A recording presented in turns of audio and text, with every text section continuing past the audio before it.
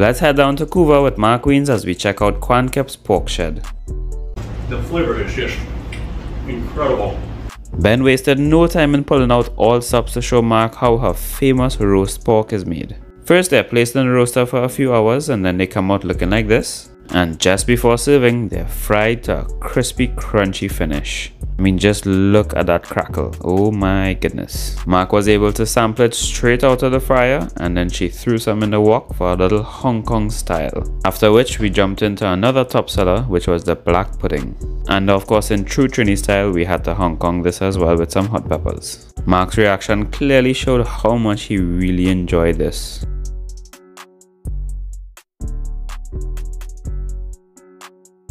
And another spicy option is their Hong Kong wontons. So you can have this with shrimp or pork. It's tossed in the wok with some chilies, onions and shadow benny to give it a very robust smoky finish.